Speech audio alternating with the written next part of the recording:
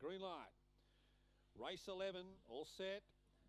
Ready, racing, Waterloma, little slow, Jangera Gold, missed it, and Shine For Me straight to the top, up to second, Shades of Pale, Cool Onyx, out wider was Blue Outlaw, Byrock Girl rather getting a long way back, Carwilla Jaunty from Waterloma, but turning for home, the fave in front, Cool Onyx is coming at Shine For Me, but Shine For Me beat Cool Onyx. Boy Hindustan has run third. I'll spit it out in a minute. Then Shades of Pale, Carwilla Jaunty.